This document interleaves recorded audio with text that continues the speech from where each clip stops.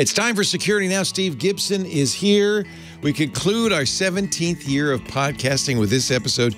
We start year 18 next week. We'll look back at Patch Tuesday. How many years have we been doing that? Yes, some more Microsoft stuff. We look at Facebook's intention to increase end-to-end encryption in Messenger. It's about time. And then Steve answers a very interesting and puzzling question. Can a remote server's private key be derived simply by monitoring a sufficient number of connections? The answer might surprise you. It's all coming up next on Security Now. Podcasts you love. From people you trust. This is TWiT. This is Security Now with Steve Gibson, episode 884, recorded August 16th, 2022. TLS Private Key Leakage. This episode of Security Now is brought to you by Bitwarden. Get the password manager that offers a robust and cost-effective solution that can drastically increase your chances of staying safe online. Get started with a free trial of a Teams or Enterprise plan, or get started for free across all devices as an individual user at bitwarden.com/twit. And by New Relic. Use the data platform made for the curious. Right now, you can get access to the whole New Relic platform and 100 gigabytes of data per month free forever. No credit card required. Sign up at newrelic.com/securitynow. And by SecureWorks. Are you ready for inevitable cyber threats? SecureWorks detects ever-changing threats and defends against them with a combination of security analytics and human intelligence. Visit secureworks.com/twit to get a free trial of Taegis XDR. It's time for Security Now, the time to talk about all those things that protect you and your loved ones on Windows and Mac. And there he is, living long and prospering, the great Steve Gibson. Hello, Steve. Yo, Leo. Great to be with you. I frightened you a little bit before we began recording when I said that this was the final podcast. Yes, don't say that.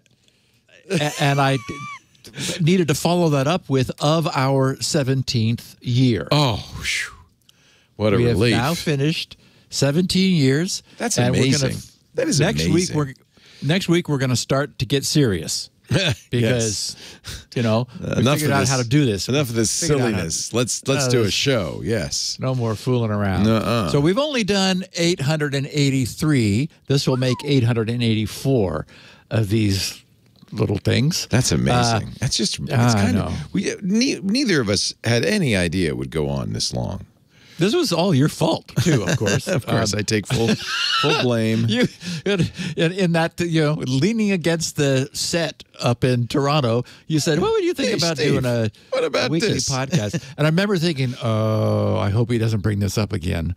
Really? And, you really didn't want to do it? I just didn't know how fantastic it was going to be. It's the best thing that ever happened. Oh, okay. So you're glad now, in hindsight? Oh, I am so glad. Oh, I'm relieved. Okay. Absolutely. Because you never told me you didn't want to do it. Honey, it's a little late now. We're going into 18 years. Yes. And many of my various exes have said, he doesn't ever do anything he doesn't want to do. Yeah? So that's good. Actually, I like that because then I know I'm not imposing on you because if you didn't want to be here, you wouldn't be. So I appreciate that. That's good. It is truly the best decision that I didn't make. You made it, and I'm really glad. Well, and I agree. I mean, you're the bulwark of the whole podcast network. So thank you. I appreciate it. Okay, so really, really interesting thing. I noticed on MacBreak you covered some of the security issues that I skipped over because they were like, okay, like Zoom fixed their, remote code execution vulnerability and the whole Mac security layers bypass has been resolved. And there was, so of course, this is the first podcast after the big Vegas summer, it's considered hacker summer camp, that whole week in Las Vegas with DEF CON and B-Sides and all the other Black stuff. Hat. So Black Hat, of course. So, but the big news came out of the Usenix security symposium, I felt. We've talked about several stories already.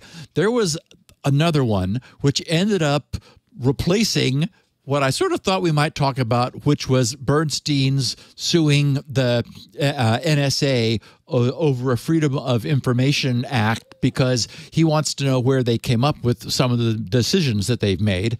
And I said, if something bigger than that happened, we would talk about it. Well, a group of 4 researchers at UC San Diego and in Boulder, Colorado, 2 from each university, did some watching of the internet, and what they found really needs to get our attention. But first, we're going to talk about last week's Patch Tuesday, which also needs to get our attention, to learn how much better Microsoft's various products are as a result.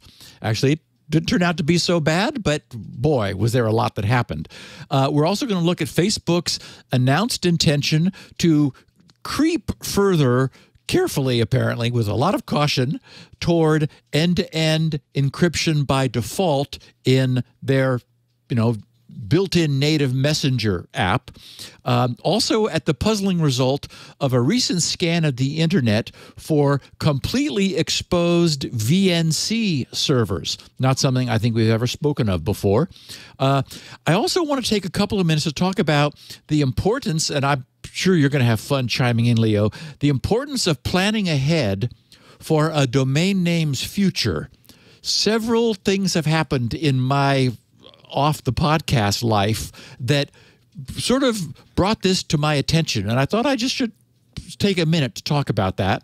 Also, I want to share my tip for a terrific website cloning tool, and additionally a few more updates. Then we've got some feedback from our ever-attentive listeners, and we're going to wrap by addressing the question, believe it or not, can a remote server's TLS private key, which is the thing they guard more than anything else. I mean, how many hours of podcast time have we talked about, the issues surrounding protecting the private key, warning people if it leaks out, how do we revoke it? Just like nothing more important. Can a remote server's TLS private key be derived simply by monitoring a sufficient number of its connections? What? We all know that everything has been designed around that not being possible, but edge cases turn out to be a surprising problem, and the details of this research are quite interesting. So today's topic is TLS Private Key Leakage, and we do have a fun picture of the week. Somebody sent this who knows some of my gripes about graphing. So I think another great podcast for our listeners. Yeah, we've griped about graphs with no origin and all. Every Apple event I have to gripe again about those. So good, that'll be fun. I look forward to it. Our show brought to you today by a product I'm happy to talk about all the time, Bitwarden, which is my favorite password manager. It's the one I use, the one I tell people when they ask me unsolicited. I say always use Bitwarden. Why? Well, I believe that security software should be open source so you can examine it, make sure there's not a backdoor for the NSA, for instance, that kind of thing. But Bitwarden it's open source. It's cross-platform, means it'll run everywhere you want it to run. Windows, Mac, yes, Linux, iOS, Android. I haven't found anywhere I can't install Bitwarden. They've got browser plugins, but there's also a standalone app. There's a command line version if you want that. You can host it yourself with the personal edition, or you can have them host it. I like the idea that, if you really want to be in a trust no one environment, Bitwarden's a great solution. It's, in fact, the only open source cross-platform password manager that could be used at home, at work, on the go, and is trusted by millions. So I don't think have to explain a password manager. It's a strongly encrypted vault where you keep all your logins, your passwords. Not just that. I mean, I keep my driver's license, my passport images, documents, social security numbers that you want to keep track of, but you don't want anybody else to know. It's a great way to store credentials. And now, of course, not only is it the personal vault, but also they have business products. And that's what I want to talk to you a little bit about today, the enterprise and business editions. All Bitwarden accounts, enterprise or otherwise, begin with a personal vault. And this is what I should say about that. Because Bitwarden's open source, and I've talked to them about that, you may remember there have been furors in the past about companies offering trial versions that turned into paid versions and, lost features and so forth. Bitwarden is an open source product. They have told me their business model does not require them to convert you to a paying customer. There will always be a free personal vault that has all the features that you want. And so you can always use this as a free open source project. But if you're going to use it in business, there are additional features that you might want. And it all begins with a personal vault. Every employee creates a personal vault, which I kind of like because that means they have password management everywhere, right? They are also adding features, fantastic features all the time. Remember that when Firefox got rid of Firefox Send, I moved immediately to Bitwarden Send, which actually I prefer. A fully encrypted method to transmit sensitive information, tax returns, medical documents, that kind of thing. Binary as well. You will be able to generate unique and secure passwords for every site. And the enterprise-grade security, and this is important, I know, for a lot of businesses, is compliant with GDPR, CCPA, the California Privacy Act, HIPAA, SOC 2, and, of course, end-to-end encrypted vault means it mitigates phishing attacks as well, because you can't be sent to a site that's not really the site and it auto-fills. No, it won't. It'll say, no, but this isn't what you think it is. They've even added more security enterprise capability by adding, and maybe, Steve, you can tell me how to pronounce it, SCIM support. Which, yeah, that makes it easier to provision and manage users. It's not something I deal with, but if you're an enterprise, you'll like this. They've done something else I think is really cool, and I want to mention this. Somebody sent me an email saying, until you mention it, I've been using Bitwarden forever. I didn't know they had this feature. Recently added a username generator. So, of course, passwords are the thing you know, that only you know. But often people just use their regular email for a login, and that's something that's easily guessed, unlike a password, I hope. And it integrates with the 3 most popular email forwarding services, Simple Login, Anon-Addy, and Firefox Relay. They'll help you with another layer of security of something you know, a unique username. You can actually create an email alias. That's the alias you use. It'll go to your email, but it is not something easily guessed. You enter the API key for your individual account with the chosen service. I mentioned those 3. Select the options you want. And once generated, a new alias is instantly registered to your account and automatically forwarded to you, but again, not guessable. So now you're using unique usernames and email addresses, unique passwords for every account. That is a very good first defense against online fraud, security, privacy, data breaches, leaks, all of the little things that are getting to us now. This is available, by the way, on the Web Vault, the desktop app, browser extensions. They are going to add mobile soon. It's not there yet. Just, let you know. So let me talk a little bit about the business options. As I said, personal vault, free forever. Teams, although there's a premium version, which I pay for just to support them, which is, I think it's $10 a year. The Teams organization, that's $3 a month per user. Additional features let you share data privately and securely with coworkers across departments of the entire company, because it knows the company organization, right? If you're a bigger enterprise, you can use Bitwarden's enterprise organization plan. That's $5 a month per user. Individuals, again, the basic free account forever. That's an unlimited number of passwords. Upgrade anytime to the premium account for less than $1 a month. Oh, there's one more plan, the family plan. Then you get for $3.33 a month total up to 6 users. So that's a really good way to get the premium features for less if you have a family. Look, Steve said it many times, you got to use a password manager. You just have to. There's no way you can come up with as many unique passwords as you need and remember them. It's just not. And you probably shouldn't be writing them on sticky notes, putting them on the screen. I was watching Better Call Saul. Everybody seems to have their passwords underneath their desk blotter or under a lamp. No, Password Vault. And Bitward is the only open source cross-platform password manager that can be used at home, on the go, or at work. It's trusted by millions of individuals, teams, and organizations worldwide. Free trial of Teams or Enterprise plan awaits you, or just get started for free across all devices as a free personal user. Bitwarden.com/twit. This is the one. This is the one. this is the one you want to use. I like all the features. It's reliable. It works well. I can totally vouch for it. Bitwarden.com/twit. We thank him so much for supporting the show. And Mr. G and the hard work he does to keep us safe and secure. And laughing with our picture of the week. Yes, indeed. So we've often complained. My biggest gripe is when something is trying to show like how big something has gotten or small something has gotten, like, you know, the amount of change, and it looks like, oh, like a lot. And then you realize, wait a minute, the scale goes from 111 at the bottom to 112 at the top. Right. And it's like, what?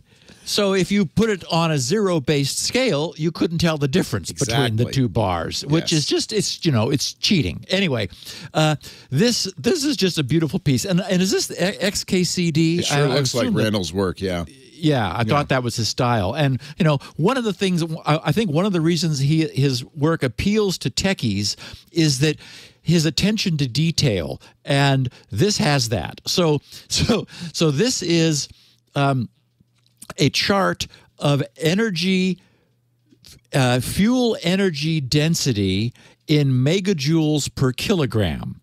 And it's got 5 bars because he's got 5 different sources of energy. We've got sugar at 19 is the lowest bar. Then coal at 24 is the second. Fat at 39 megajoules per kilogram is in the middle as the third bar. Gasoline is up at 46. But then we hit uranium. Now, properly handled, I might add. I mean, you could say the same thing about, you know, hydrogen, but it takes a little to get that power. It does. So uranium has a graphed megajoules per kilogram, whereas the others are at 19, 24, 39, and 46. Uranium is 76 million. Yes. Now we have a problem if this is a non-logarithmic scale. And so the punchline here, the title of this is Science Tip. Log scales are for quitters who cannot find enough paper to make their point to make their point properly. That's hysterical. And so what we have is it looks like it's probably several miles long strip of paper which has been scotch taped to the top of the uranium bar, which of course immediately shot off the top of the chart because, you know, you've got a chart that shows a modest size bar for 46 megajoules per kilogram for gasoline. Well, that chart cannot hold 76 million using a linear scale. But no, this person said, no, I'm not switching to logarithms. I'm going to stay linear. So what we have is this insanely long piece of ribbon paper, which it goes off into the distance, then it fan folds itself about 7 feet down to the floor, comes back off the bottom, and the end of it curls up so that we're able to see the top of the bar, properly labeling the height of 76 million megajoules per kilogram for uranium. So, yeah, anyway, another nice little science-y picture of the week. And it put me in mind of the fact that one of the things that I have, and I mentioned on the podcast a couple of times because I love the app, is it's monitoring the SMTP, what's the... I can't think of the acronym for things. Oh, SIS, MIBS, MIBS. But there's a name for the counters in networking gear it's escaping me right now. But it's so the router that I have running pfSense is maintaining total bytes in and total bytes out, and also rates for counters. And so the app that I've got running in Windows is polling that and graphing it. And the point is that I've got, I think, 300 megabytes or 300 megabit down and 30 or 40 megabits up, which is plenty for me.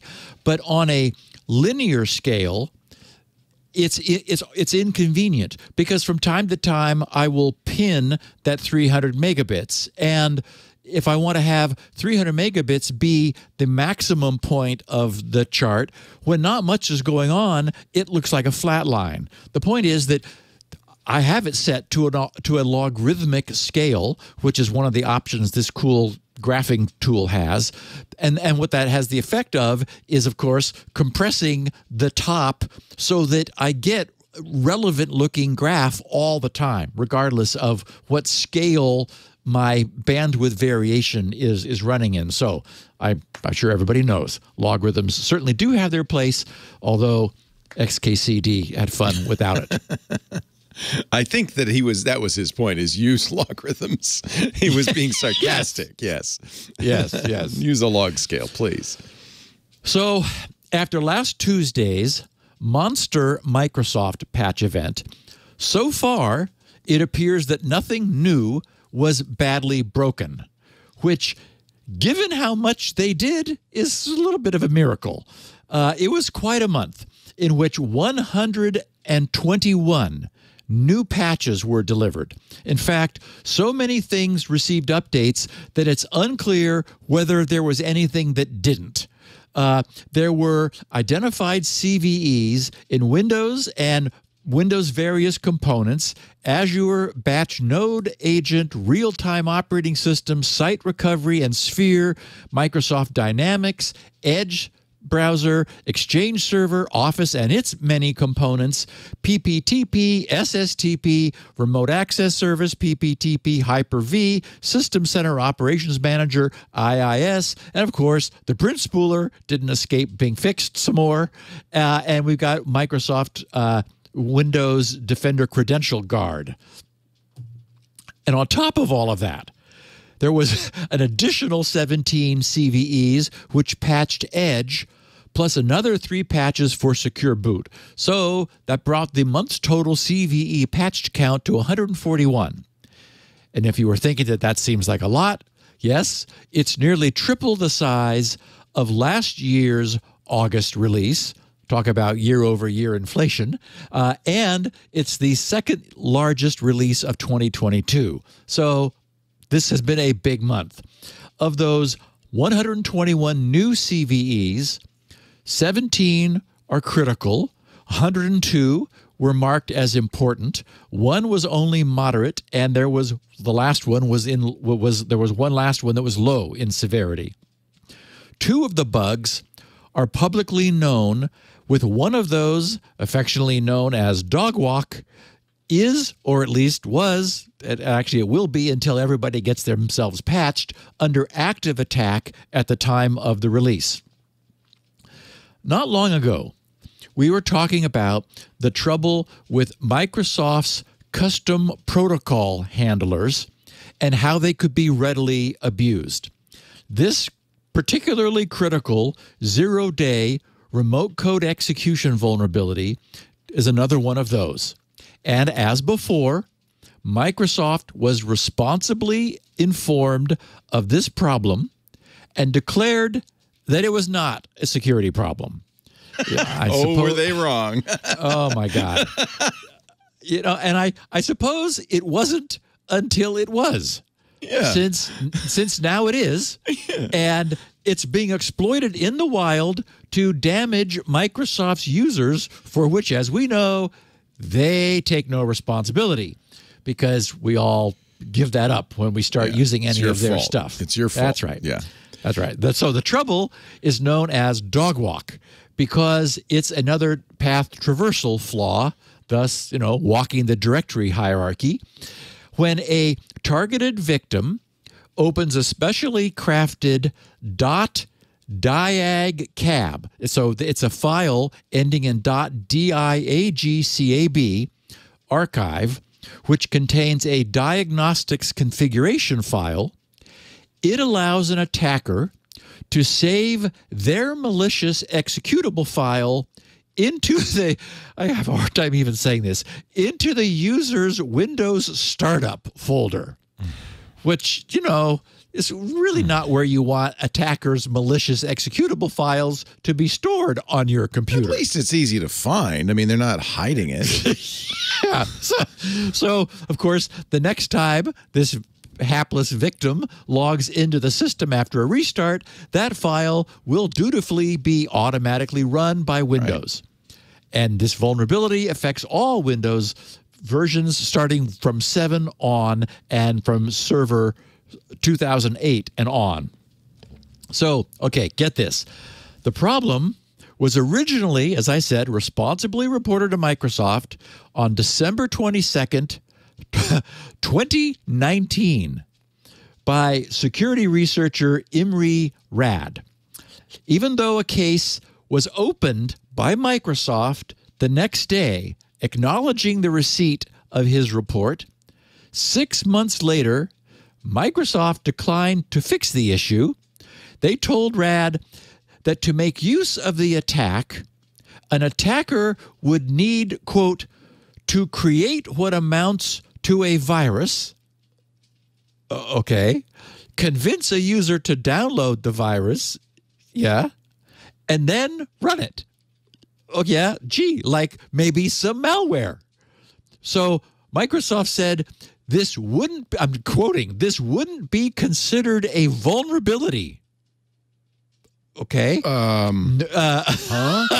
They said no security boundaries are being bypassed, meaning well, then, we designed it to work this way. It's supposed to be doing right? this. It didn't bypass anything. It's working the way it's supposed to. Yeah. And they said the proof of concept doesn't escalate permissions in any way. Okay, I guess it didn't need to, but it would be bad if it did, but it doesn't. Or they said do anything the user couldn't do already. Because, you know, users are perfect and they never click something that they shouldn't. So what's the problem? Right. Microsoft said to Rad, so apparently because the proof, by their logic, because the proof of concept was only a proof of concept and not an explicitly and massively destructive bug, and since in a sense it was by design, Microsoft said, not a problem. In fact, they wrote, quote, there are a number of file types that can execute code in such a way, but aren't technically executables. What? And a number of these are considered unsafe for users to download / receive in email, even .diag_cab. Okay. In other words, again, this is what we told you it was going to do. And they said, even diag_cab is blocked by default in Outlook on the web and other places. Wow. So, you know, okay, so much for layered security and defense in depth. They're saying, well, Outlook blocks it, so what's the problem?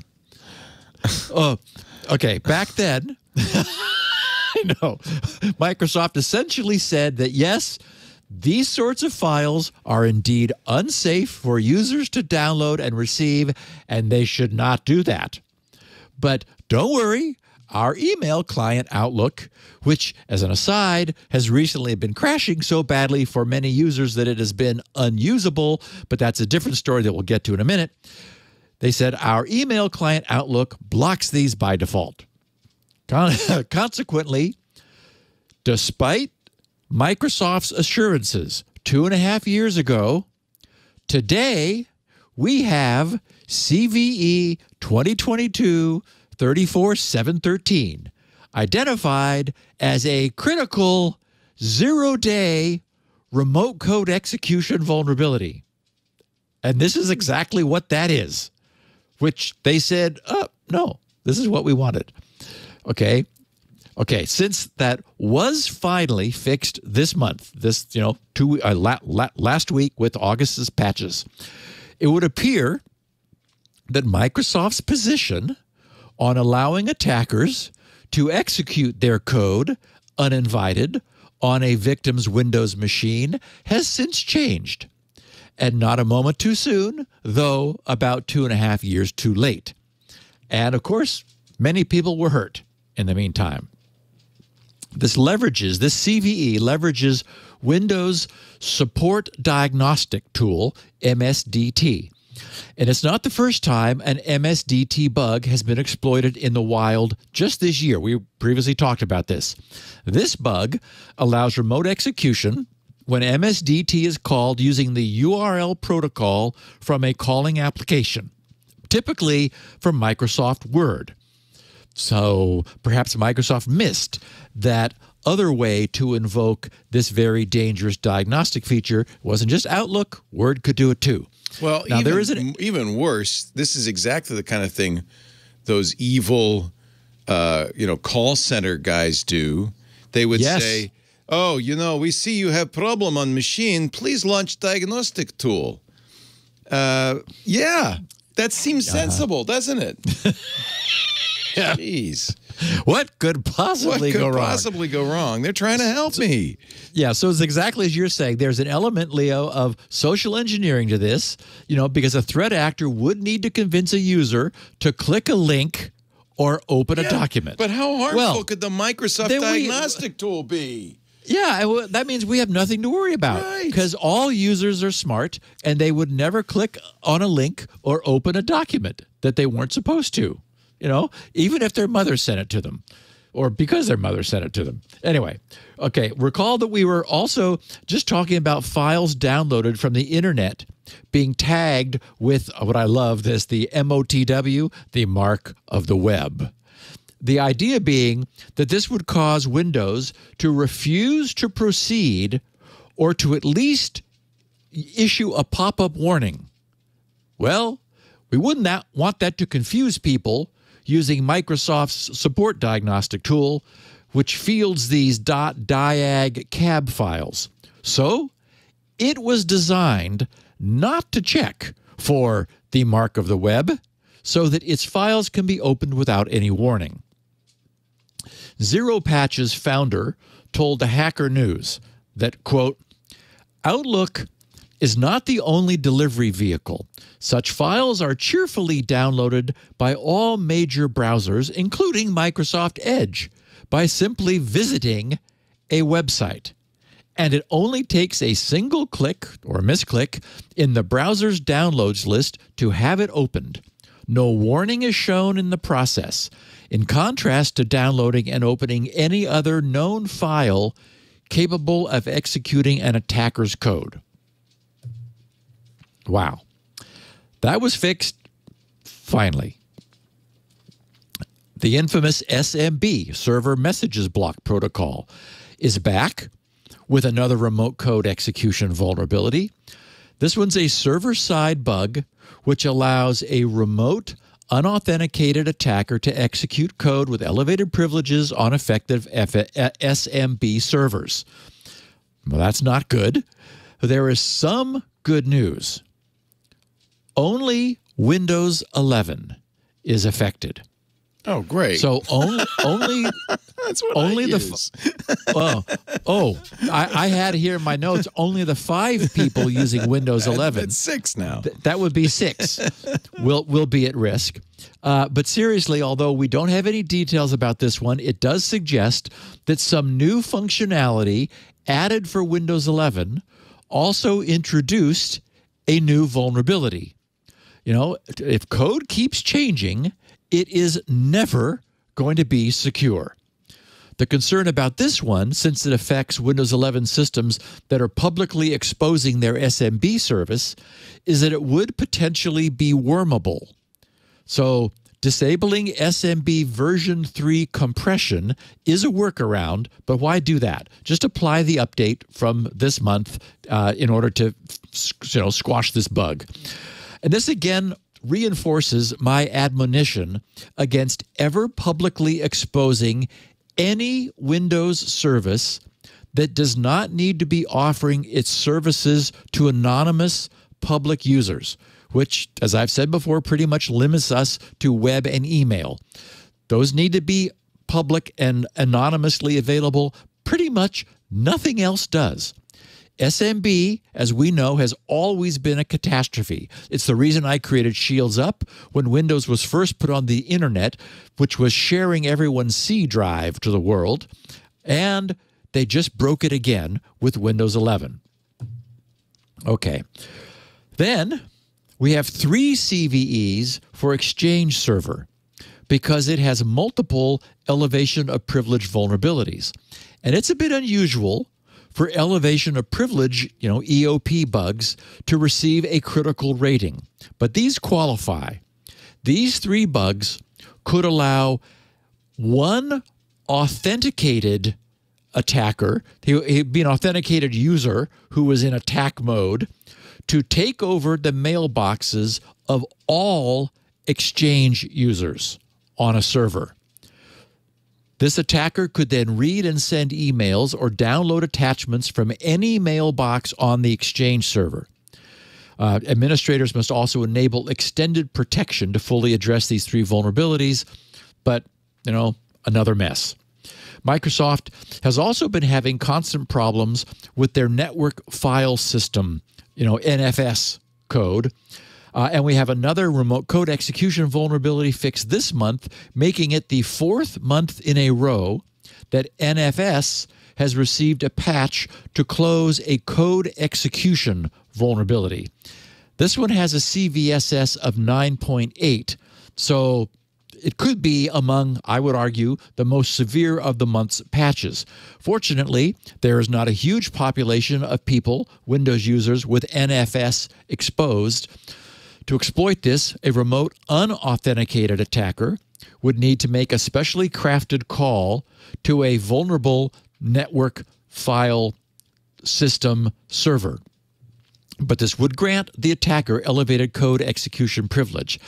And oddly enough, despite its CVSS of 9.8, Microsoft has this one categorized as only one of those 102 important in severity problems. But of course, anyone using NFS should take this very seriously because your system can be scanned for and found on the net.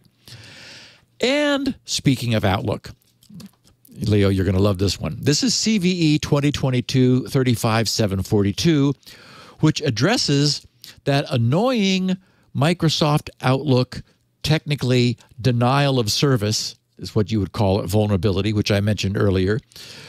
If an Outlook user were to receive a specially crafted email, and a great many did recently, their Outlook executable would immediately crash, and it could not be restarted.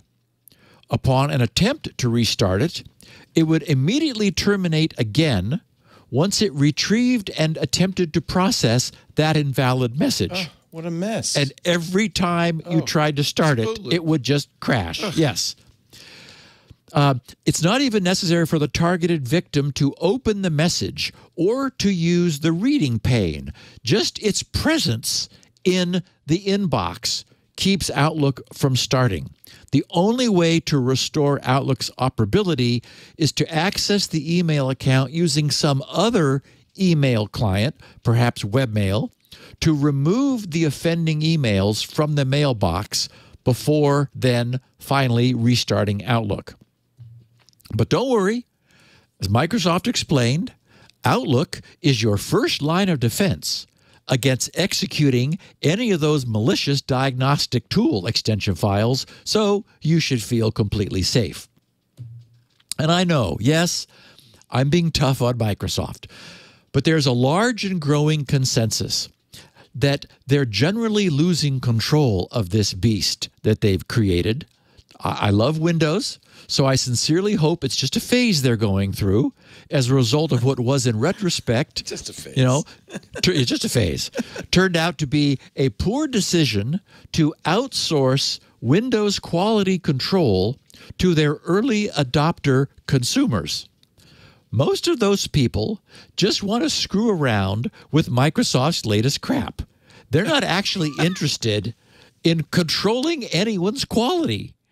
And we've noted how in the past, at least, Microsoft often ignores those outside pleas to repair problems that have been identified in this process. They're just pesky. They don't work for Microsoft. Buzz off. So this new scheme is clearly not working. And again, let's just hope it's a phase.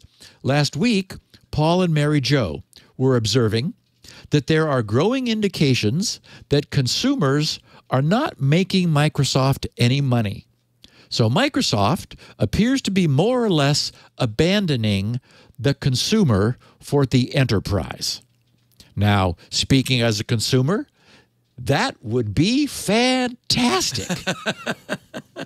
Please, just ignore us, Microsoft.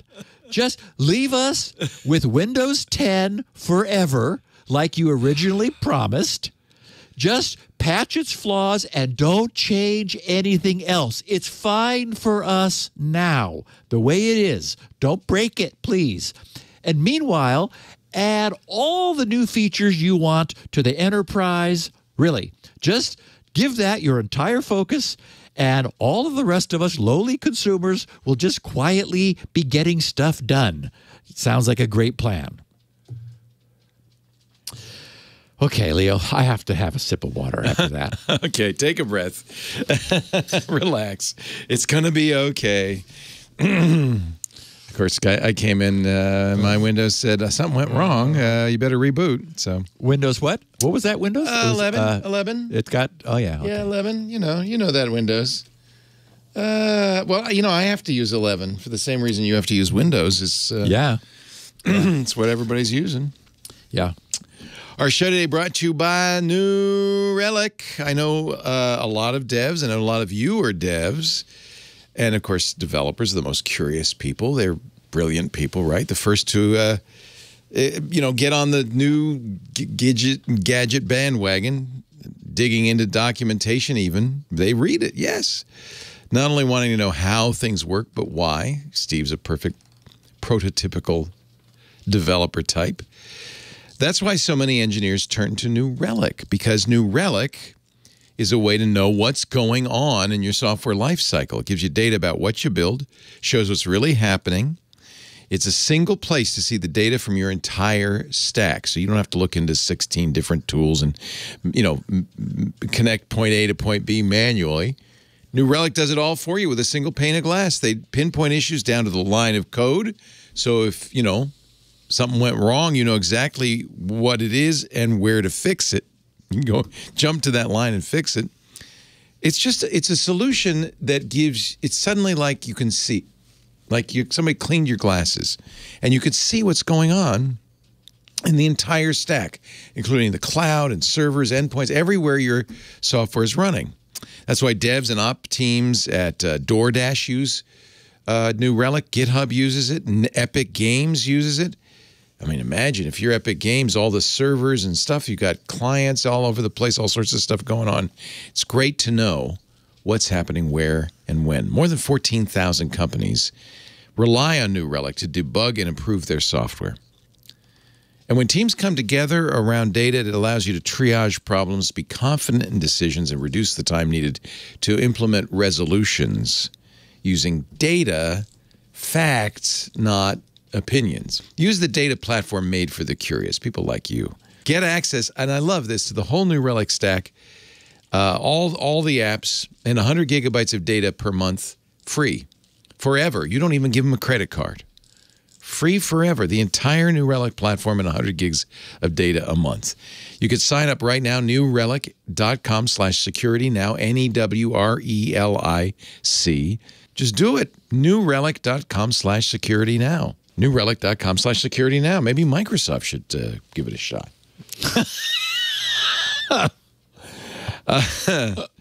All right, Steve, on we go. So Facebook is cautiously creeping toward default end-to-end encryption. In a move, kind of because they have to, yes, at this point. Yes. In a move that's sure to turn up the heat on the question of whether consumers have the fundamental right to have their interpersonal communications end-to-end encrypted, making them truly and irreversibly private. Facebook's Sarah Sue, there's actually a position called the Director of Trust for Facebook's Messenger app, posted last Thursday. She said, "This week we'll begin testing default end-to-end encrypted chats between some people. If you're in the test group, some of your most frequent chats may be automatically end-to-end encrypted, which means you won't have to opt in to the feature. You'll still have access to your message history, but any new messages or calls with that person will be end-to-end encrypted. You can still report messages to us if you think they violate our policies, and we'll review them and take action as necessary." As we know, this is a big deal. That the key word is default, right? I call it the tyranny of the default. Even though WhatsApp, based upon the beautiful Signal protocol, offers nothing other than end-to-end encryption, Facebook's native Messenger app, which offers end-to-end encryption as an option, has never had that enabled by default. And even now, they're moving toward that cautiously. They're saying that the move is unrelated to the recent outrage and backlash from privacy advocates after Facebook complied with an order to reveal the content of, quote, private, unquote, messages between a mother and her daughter. The order came from a Nebraska police department as part of their investigation into an abortion-related case, of course, in the wake of the U.S. Supreme Court's reversal of its previous decision made under different justices in Roe versus Wade. So, okay, fine, whatever. Despite Facebook's denial, the timing of this move is at least suggestive. But it's a welcome move nonetheless. And since most Facebook users just use Facebook's built-in native Messenger app, much as mom and daughter did in that instance, if encrypted by default is eventually true, it will go a long way toward protecting the privacy of many more of Facebook's 3 billion users. And from Facebook's point of view, they would, regardless of the politics, they would like to be able to say, we don't have access to that information. So yes, sorry, we can't. That's what Apple has said over and over and over, and it upsets our law enforcement personnel. But really, the question comes down to, I think, how is the greater good served? Is the greater good served by truly honoring privacy that you're presumably providing? And yes, some small minority of people will abuse that. There will be criminal use of the abuse of that privacy. Or are you actually not going to give privacy to everyone and open everyone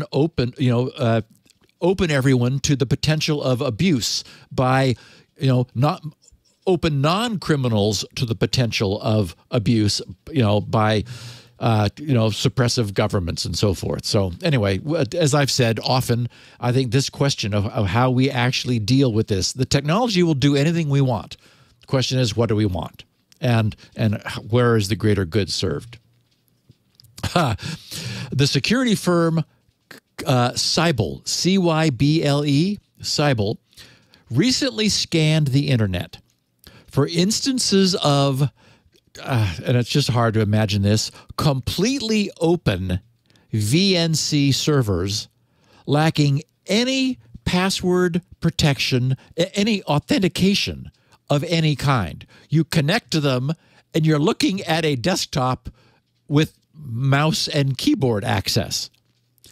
They found more than 9,000 of those, which they were able to freely log into. And as I'll get to in a moment, these were not all safe to leave open. Okay, so first of all, for those who don't know, VNC stands for Virtual Network Computing. It's a very old, open, platform-independent, and very popular remote console access system, which implements a protocol called RFB, which is Remote Frame Buffer.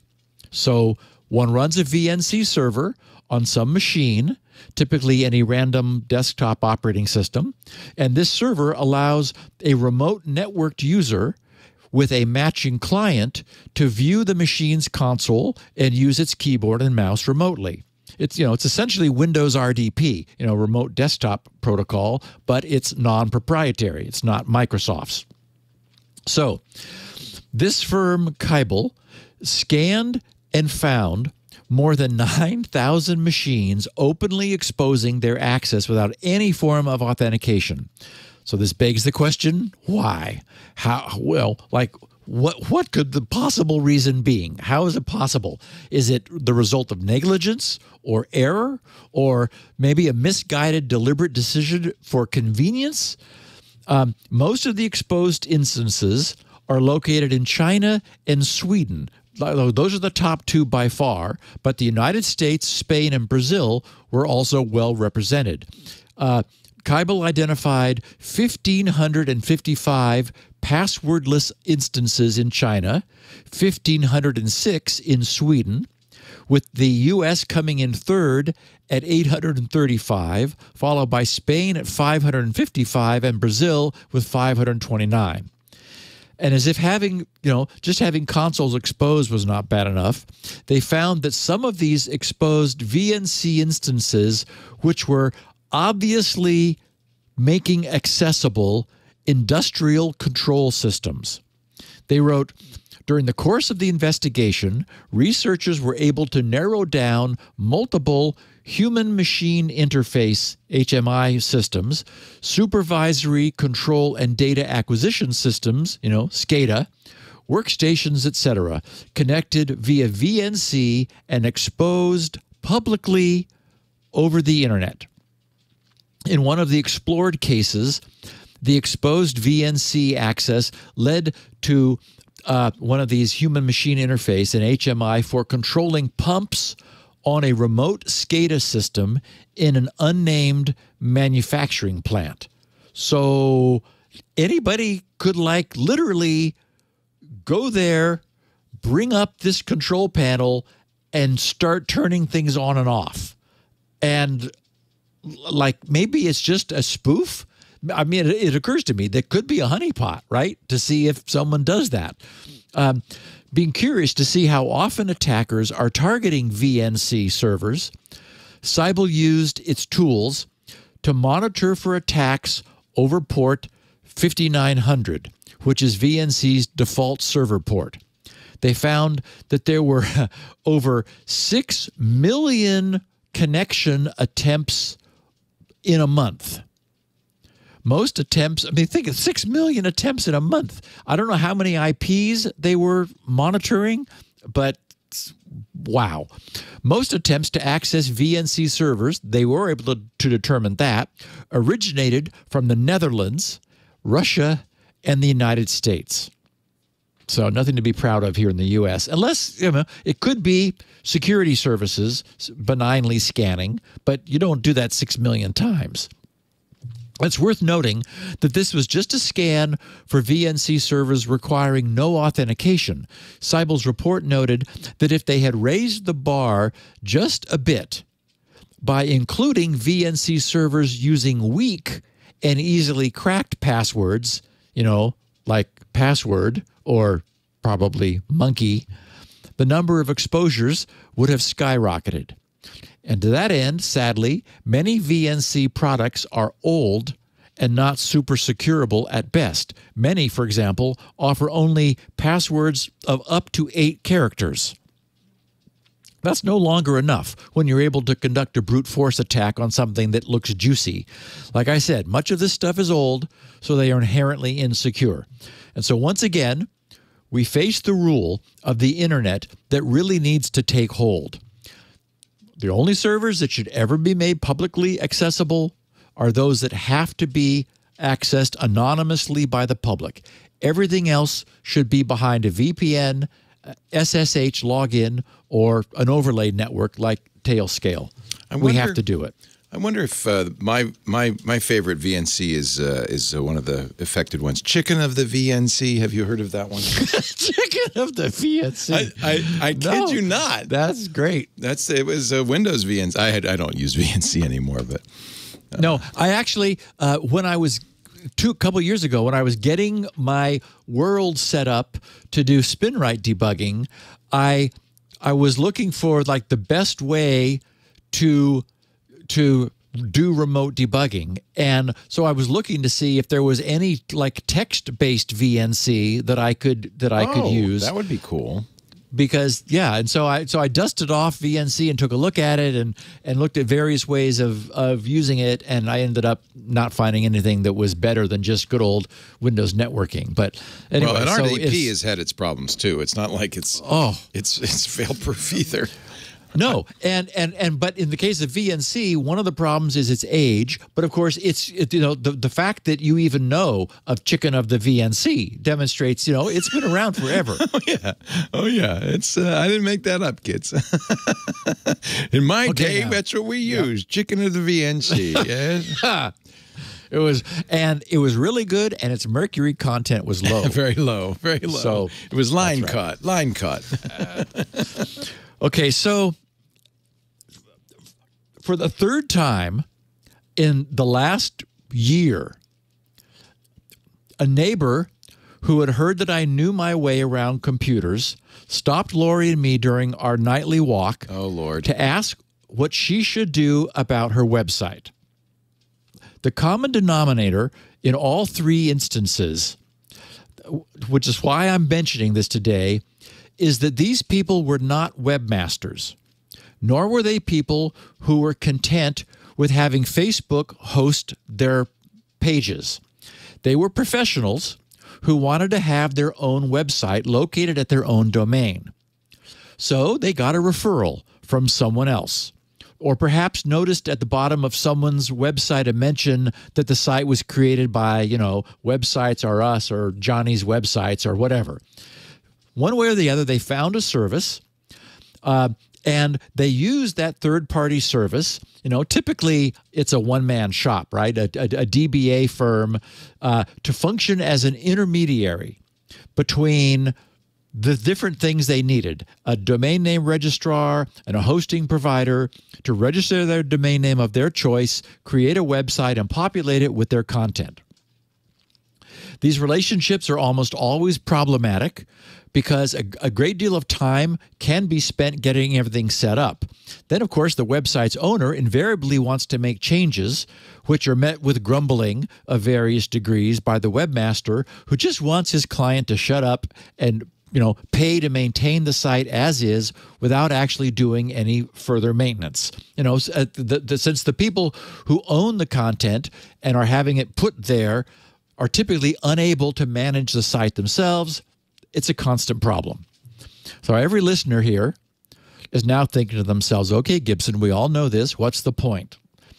The point is, what I have seen over and over is that these relationships do not age well over the long term, or are at risk of not, and in these cases have not. The reason is the domain name.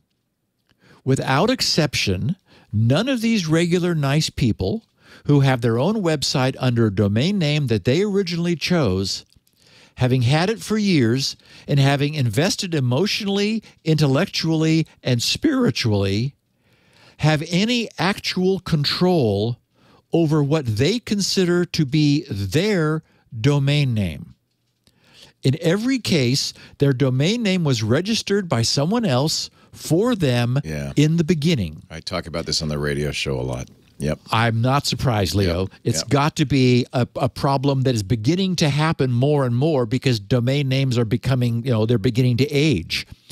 So at a time when none of that accumulated value existed in the name, this was all created. And without an understanding of the way domain name property is managed, they never stopped to wonder what would happen in the future. Whoever it was who set all this up for them had an account with a registrar, and it was, under their account that their domain name was and probably still is registered. This all came to mind recently when I was explaining this to the most recent neighbor who stopped me, and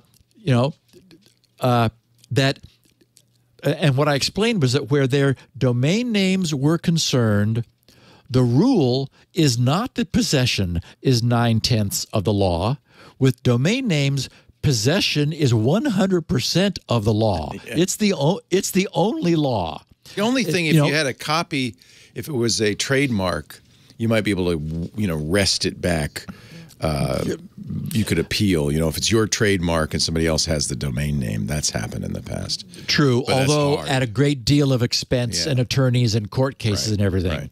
Well, no, I think ICANN has an appeal process. It's not as complicated, not as bad as all that. Oh, so you don't have to actually sue go to ICANN. and get it. You could say to ICANN, hey, I'm McDonald's and this guy is not. Can I have my name back? Yeah. Right. So, and this sort of puts me in mind, we've talked about the problem of somebody, dying with a whole bunch of passwords, which are not known to anyone else. The time before this most recent time, the longtime webmaster of a different neighbor actually had died rather suddenly, being survived by his wife. Eventually, the web and email services, which continued for some time, were terminated, and my neighbor went in search of a solution. The man's wife was nice, but she knew nothing about technology, and my neighbor learned that all of his other clients were also furious and fuming that their web domains collectively had all been allowed to expire, had then been snatched up, and were now hosting clickbait pages. Oh, God. So I had to give that neighbor the bad news that she really had no practical recourse.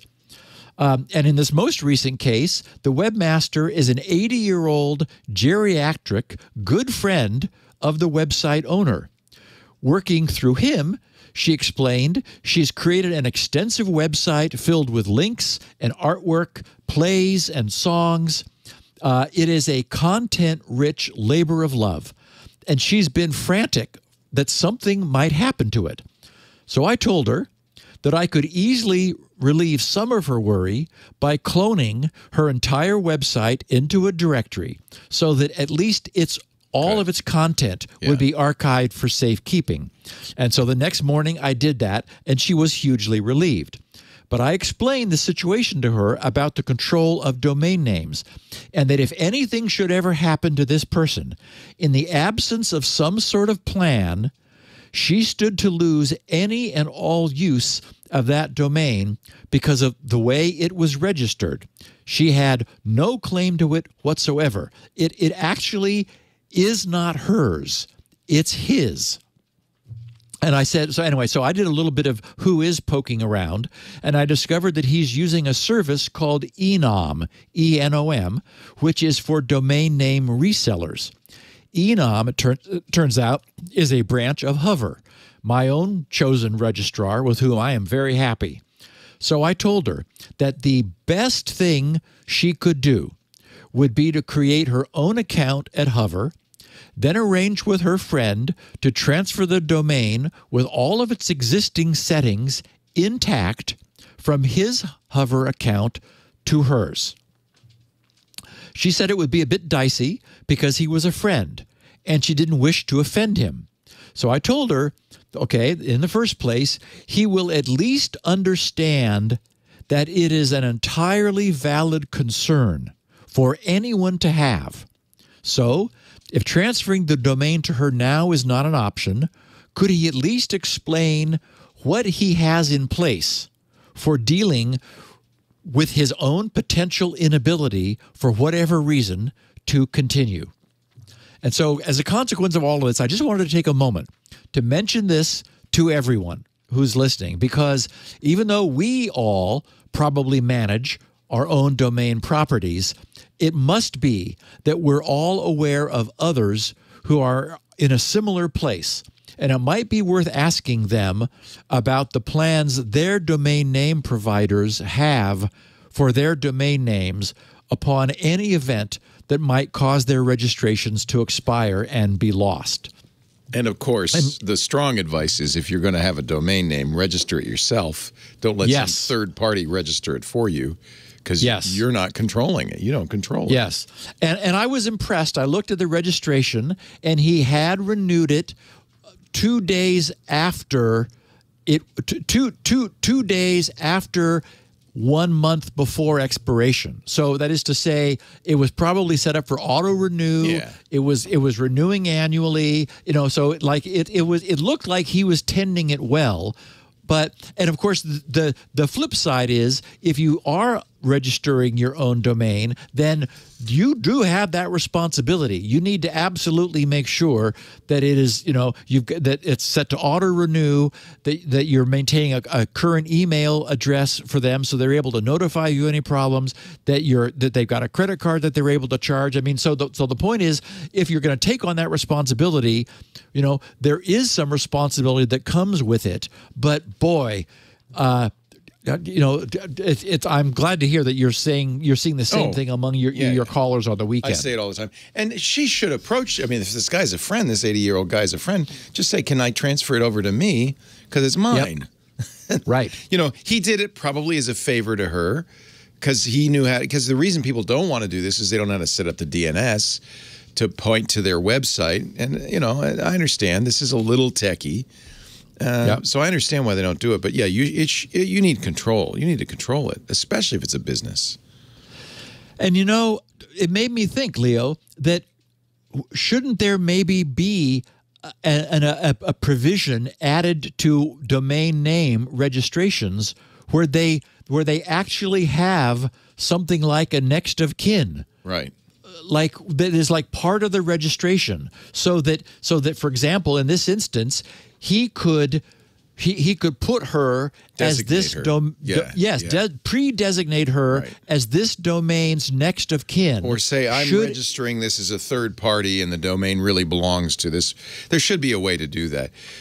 One of our chatters, PC Guy 8088, who does this for a living, he says, whenever I create a domain for an account, I create a separate account for the domain, and their information is registered in the person's name using their credit card number. That's a responsible webmaster. That's the right way to do it.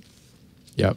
And I have not yet run across anyone who does. So anyway, because this actually happened, I thought, let me just take a minute to just remind our listeners that I'm sure they don't have some third party managing theirs. If they do, get it. But boy, I bet they know people who do. And these problems keep cropping up when something happens. Yep. And mostly, I think what people are surprised by, both of the people who approached me, my neighbors, were shocked that there really was no recourse. I mean, no practical recourse for some non-trademarked random domain name. I mean, they don't have any rights. It is the rights of the account holder. Yep. So, okay. And speaking of making a web copy, I fired up my favorite cloning tool. It came up and it said, hey, I got an update for you. I thought, oh, that's nice.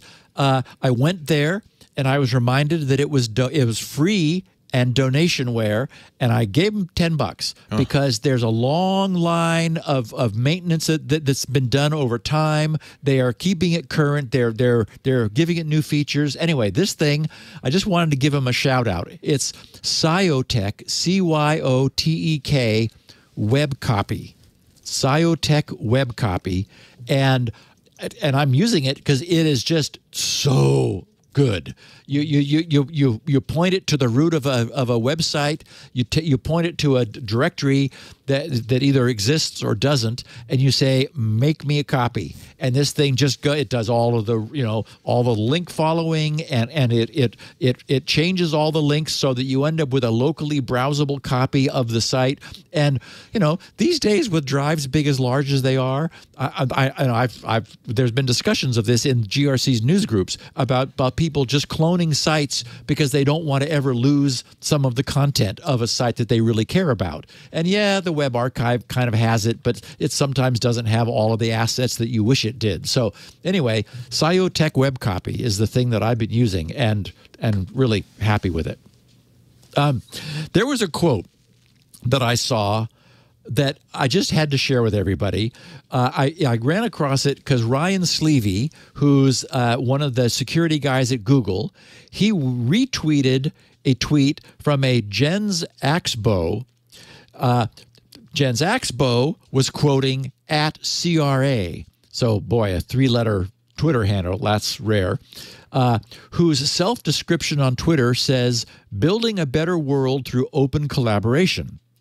So when Jens quoted at CRA, he added to his retweet, I don't think I've ever seen anything more true posted. So here's the original quote of the open collaboration guy via Jens Axboe's retweet and Ryan Sleevy's retweet. They said, running a successful open source project is just goodwill hunting in reverse, where you start out as a respected genius and end up being a janitor who gets into fights. I love it. And think about it. It is exactly right. Running a successful open source project is just goodwill hunting in reverse. You start out as a respected genius and you end up being a janitor who gets into fights. Because that's what these things, it is a thankless task. And, you end up exactly as these guys said, just having to defend every decision you ever made and arguing back and forth about features or not features and so forth. And anyway, just a great quote. So thank you, Ryan, for bringing it to my attention via Jens. Oh, and Leo. Yes. Progress from Ed Cano, the father of the SandSara, which is that thing you and I both invested in years ago. Oh, wait a minute.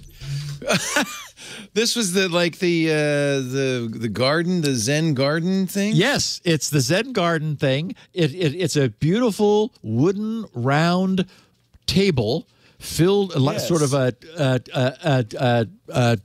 well, Zen garden is a great description, round, filled with very fine sand, and a ball bearing is rolling around in the sand, leaving its wake behind it, all controlled by a very clever two-stepper motor mechanism that allows this ball to be moved in really cool geometric patterns. Ed just sent, "Hi, everyone. Recently, I posted a comment stating that the SandSara app was available in the App Store. We had to make further improvements for the Android users, so it took us more time. But now it is also available in the Google Play Store. You can follow the links below to download the app. And for anyone who's curious, and Leo, you might be, I've got both of the links to the SandSara apps in the show notes." He said, "The app will help you personalize your SandSara by selecting the patterns that you'd like the most, adding more designs, or changing the colors of the lights. Even when we are happy with our current development, we're working on more features for the app, so please send us any feedback so we can improve our current version." And here's the news. Regarding shipping and manufacturing, the container with 300 SandSara has been cleared! Exclamation point. Oh, so it's stuck in shipping and customs. Yes. Yeah. It turns out, for some reason, getting black sand through customs is a huge problem. Oh, wow. Interesting. He said we're only a few days away from the first orders meaning you and me, Leo, and I know many of our listeners got on board also because Ed and I had a conversation afterward. He listens to Security Now, and so he was first of all surprised when I had discovered it and heard me talking about it, and then they got a bunch of a bunch of backers as a consequence of the podcast. Anyway, he said the first orderers to receive their units. For those backers, you will receive your tracking numbers by the end of the week, and it will take another week to receive your SandSara by your door. After clearance, the container is on its way to the U.S. warehouse, where our partner will split everything up in orders and start the individual fulfillment. And he said, for the rest of the orders, we mentioned that all orders would be completed by late August, and we are on track to accomplish so. He said, we expect to complete all processes in around 1 week. Depending on the courier, your package might take 2 to 3 weeks once we start shipping. Please be wary of any messages this week because you might receive your tracking number. And blah, blah, blah. So anyway, his communication has been great through these years. And as I mentioned last time I talked about him, he is clearly a perfectionist. It has been, obviously it took far longer than he expected. All kinds of problems came up, but he never quit. And based on everything I've seen, we are going to be really happy with this thing when it finally arrives, and it looks like it may. I don't know if I ordered it. I think maybe you still can. I hope I didn't, because I don't know where the hell I'm going to put it. We have cats. You have cats. Cats might see this as an alternative bathroom. Yeah. Yeah. They now you are able to get a glass lid for it, so it can be closed, although it could still be toppled over. So cats might be a problem. This might be for maybe for work. I'll have it. Yeah. Anyway, a couple bits. Oh, that'd be good. Yeah. A couple bits of closing the loop feedback. Alex T said, "Hi Steve, thanks for another great show. I think the way airplanes restrict images," he's referring to the comment last week about how could the free Wi-Fi allow text messaging but not images? And he said, I think the way airplanes restrict images in messaging clients is even simpler than that. That is to say, simpler than a bandwidth cap that's very low. He said, I believe WhatsApp and others send image blobs to a separate endpoint for storage and insert a reference to that blob into the message. A firewall block to the media storage endpoint would do the trick. And of course, given that that's true, Alex is completely correct. Thomas Apalenek,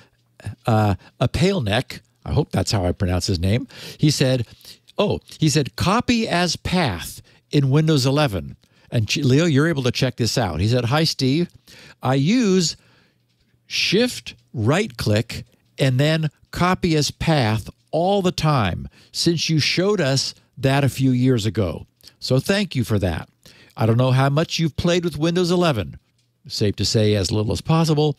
He said, copy as path has finally been moved to the standard right-click context menu. Oh, so good. Yeah, in fact, I see it. Let me see. Let's see. No shift required anymore. Yep. It's or hit Control-Shift-C without even a context menu, and it'll get it. Control-Shift-C is the copy as path, which is great for pasting in a terminal or whatever. That is nice. Code. Yes. Yeah. Yes.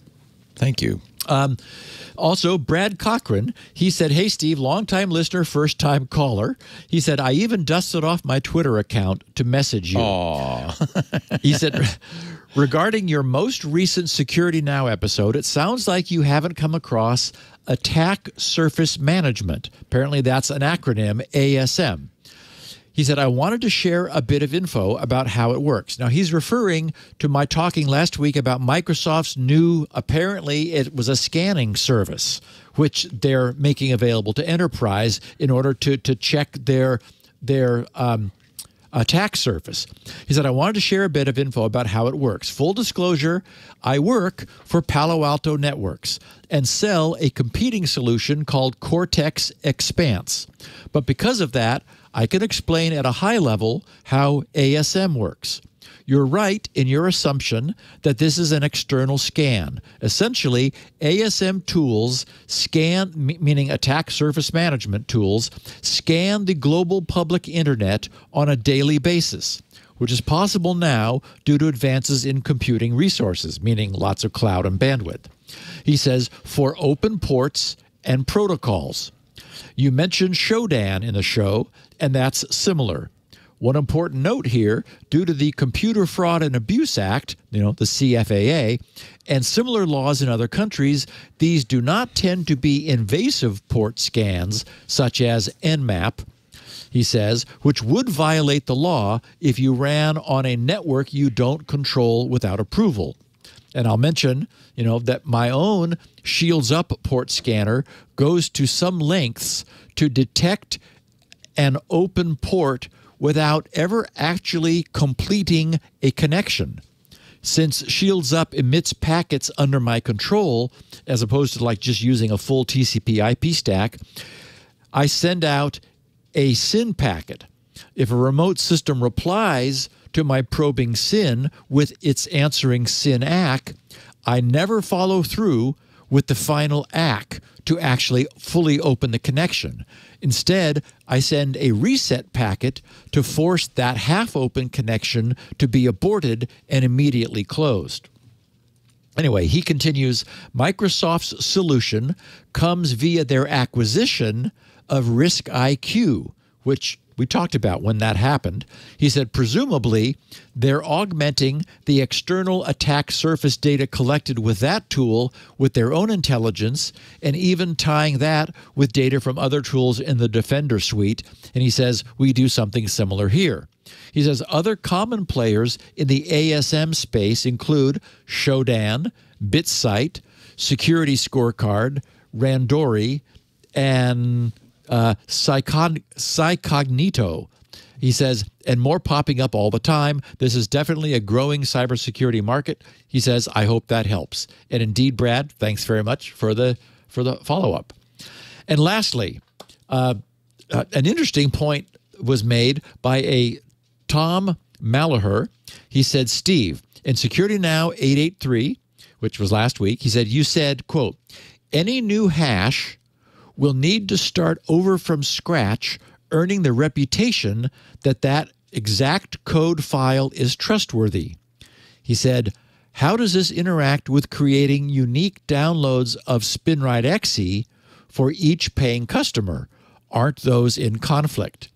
And I replied to Tom, I said, you are 100% correct, and it's something I've considered at some length.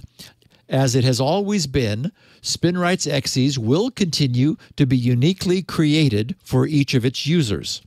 And I now have an HSM, a hardware security module from DigiCert, installed on GRC's main server, which will allow it to perform automated, on-the-fly EV code signing. Oh, how cool is that?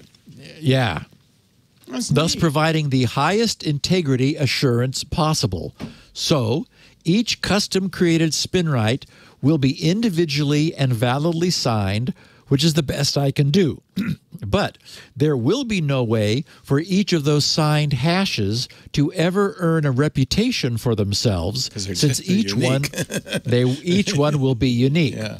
Therefore, it may become common and expected for any reputation-based anti-malware service to be warning its SpinRite user that their freshly downloaded copy of SpinRite has never been seen before, as indeed it would have been. Yeah. But at least they will be EV code signed. That's so, good. You know, the highest level of integrity possible. Yeah, that's really good. All right, let's talk about TLS Private Key Leakage. Something you never want to have happen. You don't want your You don't want any leakage on that one. Before we do, though, our sponsor, SecureWorks, would like to put a word in your ear. What would happen if an intruder broke into your home and then moved in? You know, started eating your food, using your Netflix, lying on your couch. That's called a mother-in-law. Yeah. Well, you wouldn't want a mother-in-law doing the same thing to your IT infrastructure, would you? How many passwords could they compromise? How many systems could they damage or degrade? How many pieces of personal or financial data could they steal? It happens all the time. I'm sorry to say, threat actors often hide in plain sight in IT systems, on average, more than 200 days. 200 days before they're detected. What happens when stopping at the endpoint is stopping your ability to properly defend your infrastructure? Enter SecureWorks Taegis Extended Detection and Response, XDR. Taegis enables a more comprehensive and effective security posture than ever before, with one unified, singular point of view providing unparalleled visibility, and it's extensible. Following data moving beyond the perimeter, helping organizations unify their prevention, detection, and response, it mitigates the issue of siloed security solutions that leave coverage gaps for the adversary to leverage. By organizing multiple point solutions and creating one unified, clear picture of your infrastructure, Taegis XDR can help teams prevent threats effectively, detect them rapidly, and respond appropriately. SecureWorks meets customers where they are with managed XDR. Yes, you can get it managed, a SaaS solution that can leverage the SecureWorks experts 24/7 to investigate and respond to threats on your behalf so you can cut dwell times, increase operational burden, reduce cost. Some customers have a large security team and can manage XDR all by themselves. Great, bravo. Need minimal contact with the experts, but I think most of the time there's a shortage of security talent at companies, right? And you might need SecureWorks help to manage and monitor any potential threats in their environment. Just remember this number, 1-800-BREACHED. Yes, they have an 800 number. In fact, even if you're not a customer, if you think there's an intruder alert, 1-800-BREACHED. SecureWorks provides fast emergency response. They've got chat, they've got incident commanders who will find the root cause and then work with you to prevent future threats. When your organization experiences a breach or cyber attack, look, the faster you act, the better. Every minute counts. That's why you want to call 1-800-BREACHED, 1-800-BREACHED, and SecureWorks Emergency Incident Response Team can provide you immediate assistance responding to and remediating a possible cyber incident or data breach. And they're there, by the way, all the time, 24/7. They're just waiting to leap into action. SecureWorks offers a purpose-built XDR solution designed to answer today's evolving security challenges, optimized by machine learning and deep detection capabilities, but refined through human intelligence. There's no replacement for that. And insights earned over decades of experience. It's the best of both worlds. A Gartner, Forrester, and IDC leader in security operations, SecureWorks empowers organizations with the collaborative and innovative security solutions required to achieve strong security in an evolving digital world. At SecureWorks, you can learn more about today's threat environments and how they're evolving, the risks they can present to your organization. They've got case studies. They've got reports from their counter threat unit and more. They've got the intelligence. They've got the experience. They've got the tools. SecureWorks.com/twit. Get a free trial of Taegis XDR. SecureWorks.com/twit. SecureWorks, defending every corner of cyberspace. And don't forget, please, use that address so they know you saw it here. SecureWorks.com/twit. And maybe this is one excuse for a good Post-it note right on the side of the computer there. 1-800-BREACHED. So the next time you're breached, you can call 1-800-BREACHED. All right, Steve, let's talk about TLS. Okay, so as I said at the top of the show, 4 researchers, 2 each from the University of California at San Diego and the University of Colorado in Boulder, performed an amazing piece of work described in their paper, which they titled Open to a Fault, on the passive compromise of TLS keys via transient errors. Their work was just presented during the 31st Usenix Symposium held in Boston last week. Okay, so to get everyone's attention, I'm going to first share their paper's abstract. They said, it is well known in the cryptographic literature that the most common digital signature schemes used in practice can fail catastrophically in the presence of faults during computation. We use passive and active network measurements to analyze organically occurring faults in billions of digital signatures generated by tens of millions of hosts. We find that a persistent rate of apparent hardware faults in unprotected implementations has resulted in compromised certificate RSA private keys for years. The faulty signatures we observed allowed us to compute private RSA keys associated with a top 10 Alexa site. Several browser-trusted wildcard certificates for organizations that used a popular VPN product, and a small sporadic population of other websites and network devices. These measurements illustrate the fragility of RSA PKCS1 version 1.5 signature padding, which is the standard used, and provide insight on the risks faced by unprotected implementations on a hardware at internet scale. Okay, now I'll break all that down, but what they found, okay, well, I'll break down what they did and what they found. But one of the things I loved about the way they introduced the nature of the way digital systems can be fragile was to remind us of a true-life example that we may all recall. They wrote, during 2009 to 2011, Toyota issued multiple vehicle recalls after hundreds of crashes had been reported relating to unintended acceleration. Remember those? Initially, Toyota placed the blame on driver error, shifting floor mats, and sticky accelerator pedals. In 2013, expert witness Michael Barr testified in the Bookout versus Toyota Motor Corporation case that a single bit flip sufficed to kill a throttle monitoring task, resulting in uncontrolled acceleration. Toyota lost the case and began settling with crash victims out of court. The exact cause of the memory corruption in Toyota vehicles was never established. It could have been a buffer overflow, cosmic rays, or hardware faults. No matter the underlying cause, the existing hardware protections were insufficient, and the software was brittle in the face of hardware errors. And it's a little chilling how perfect this analogy is. Now, we don't need to look further back than the week before last when this podcast was titled Rowhammer's 9 Lives. With DRAM, we have an unfortunate and persistent flaw where it's entirely possible for a bit of DRAM to spontaneously flip.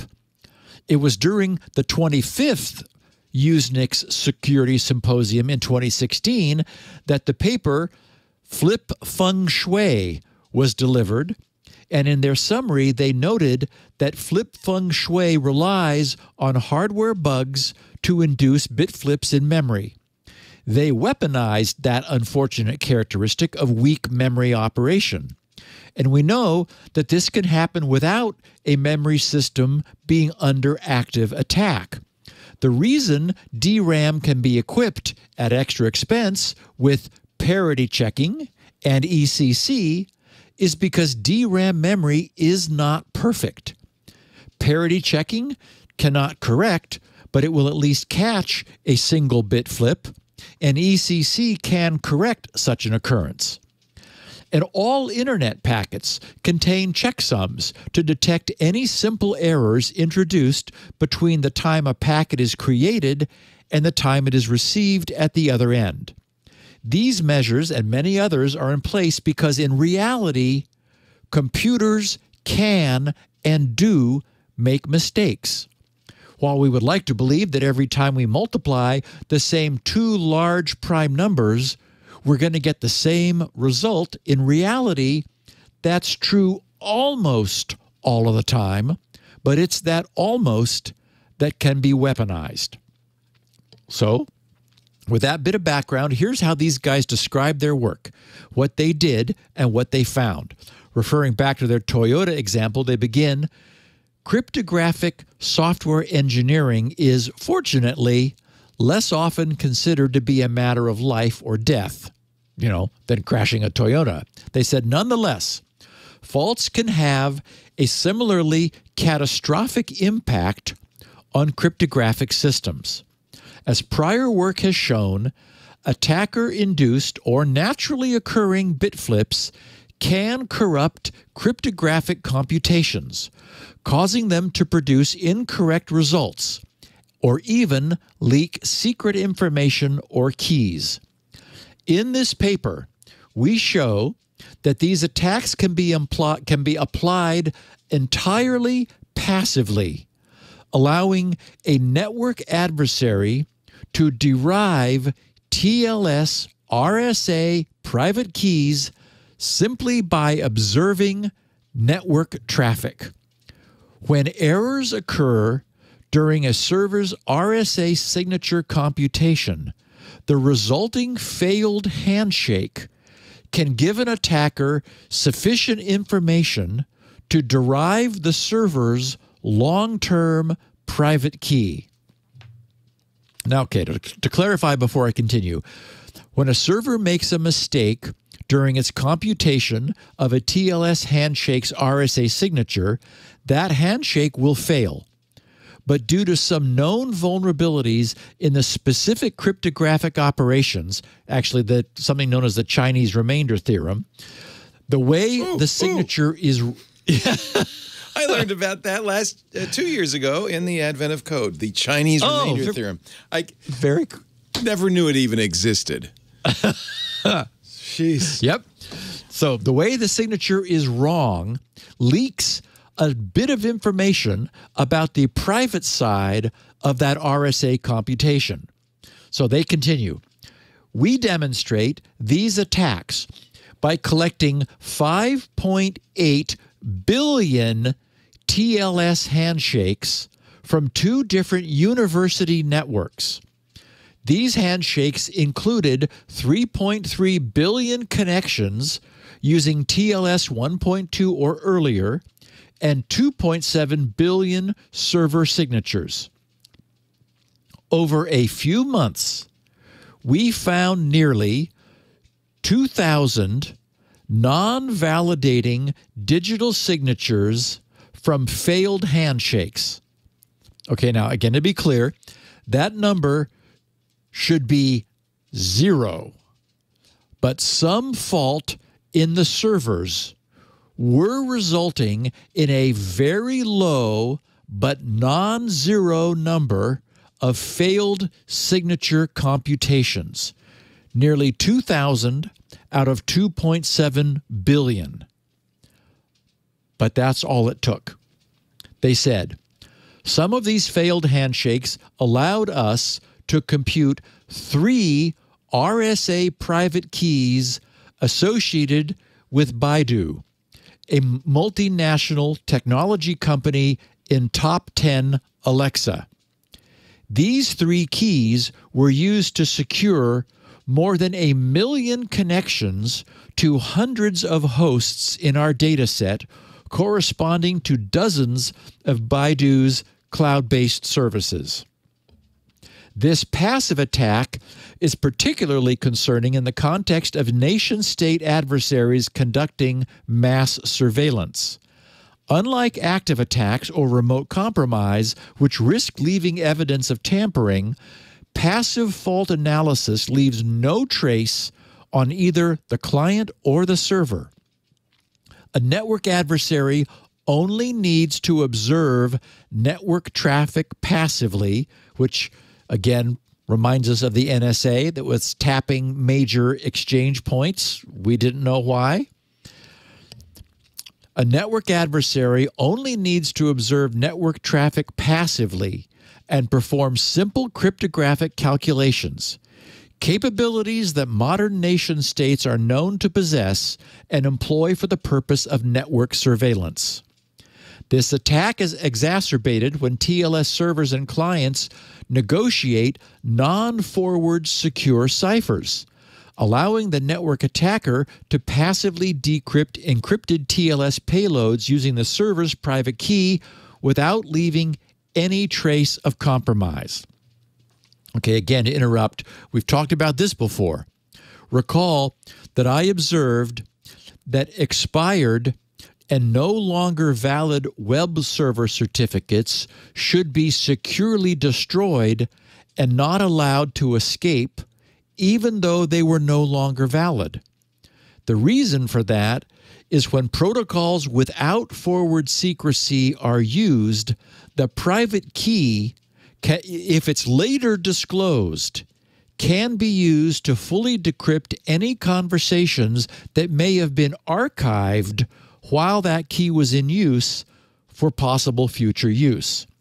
So these guys are observing that if all of a server's traffic is stored, and if that server later makes some mistakes during its RSA signature computation, then all of the stored communications can be retroactively decrypted. They continue, in addition to demonstrating passive fault attacks, we also carried out active scans of TLS hosts. and performed a retrospective analysis of historical TLS scan data between 2015 and 2022 that included tens of thousands of non-validating signatures. In other words, this is actually a problem. Tens of thousands of non-validating signatures. In total, they said we computed 127 private RSA keys from these active scans. So by active scan, they mean that rather than passively collecting server handshakes being initiated by random clients, they became a TLS client and actively initiated a great many of TLS connections to specific servers. And sure enough, by doing lots of their own TLS connections, they were able to essentially force the remote server to eventually make a mistake, and they were able to then capture its security certificate. They said, we compare our results to active scans from a 2015 technical report by Florian Weimer of Red Hat. He appears to have been the first to observe that active scans could be used to detect or trigger these types of RSA signature faults at scale. So this was known in 2015. It's still happening today. He found that several open-source TLS libraries did not implement countermeasures against signature faults and performed active TLS scans over a period of months that resulted in a few hundred invalid signatures that successfully compromised private keys, mostly from devices from several vendors. They said, our passive analysis and recent active scans show that these problems are still present in current implementations. We were able to compute the browser-trusted private keys for a handful of user-facing websites from sporadic faults, as well as observing dozens of certificate private keys compromised by devices. These certificates span from untrusted device default certificates to CA-signed browser-trusted wildcard certificates for entire organizations. Although all of the open-source libraries we inspected have implemented countermeasures, it appears some proprietary TLS implementations are still vulnerable to this attack. And I'm not going to go deep into the math because it's not really relevant to understanding the impact of this attack. But there is some historical background that I think everyone will find interesting. They said, the flaw we exploit is well known in the cryptographic side channel literature, first described in a 1997 paper about an RSA key recovery attack. Almost all RSA implementations use the Chinese remainder theorem optimization for modular exponentiation in RSA signing. But errors that occur in one of the half exponentiations in this algorithm can result in leaking information that can be used to derive the RSA private key.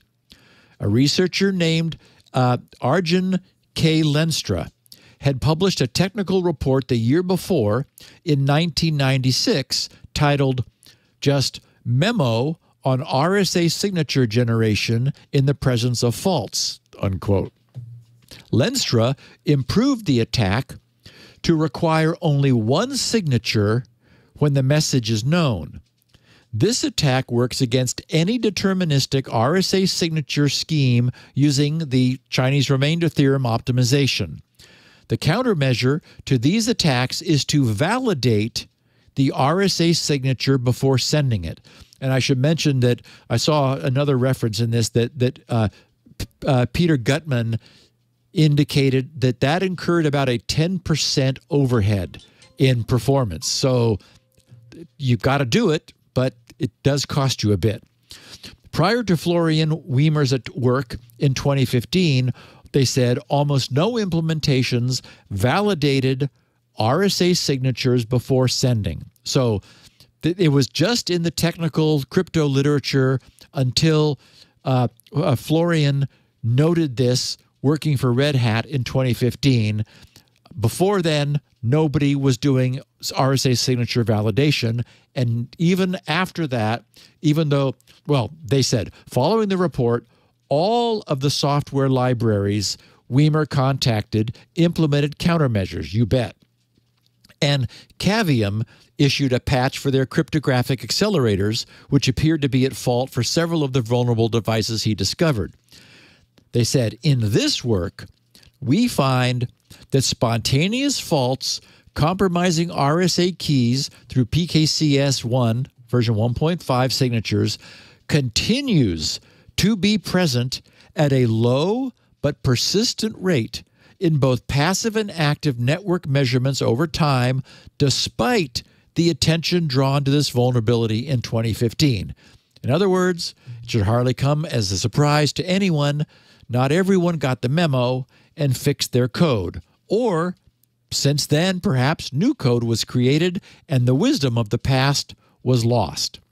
They said, in the present era, in 2022, we find that this flaw is not just present in the types of network devices that have already been observed to suffer from cryptographic implementation flaws in previous studies, but that it also affects user-facing websites and infrastructure that receive significant amounts of network traffic. They finish, these vulnerabilities are due to a hazardous combination of cryptographic libraries vulnerable in the face of computational errors and the brittle nature of the RSA PKCS1 version 1.5 signature padding scheme used in TLS 1.0 through 1.2. PKCS1 1.5 signature padding makes key compromise trivial in the presence of Chinese remainder theorem faults. Prior to TLS 1.3, handshakes take place in plain text, providing all the information a passive network adversary needs to validate signatures on observed connections or derive keys when errors occur. But on a more positive note, TLS 1.3 provides multiple countermeasures against these issues, including moving the key exchange earlier in the handshake in order to ensure that certificates and signatures are sent encrypted, and using RSA PSS signature padding, which prevents this type of key compromise if implemented correctly. So, a long ago discovered and known, yet still present and haunting the internet, significant weakness in the current implementation of some TLS handshake stacks exists. The eventual migration to TLS version 1.3 will finally fix this, but TLS 1.2 support will not be disappearing for a long time. So, an active adversary could insist upon negotiating under TLS 1.2 while its support continues, which, as I said, won't be going away soon because there's going to be lots of clients that don't yet do 1.3.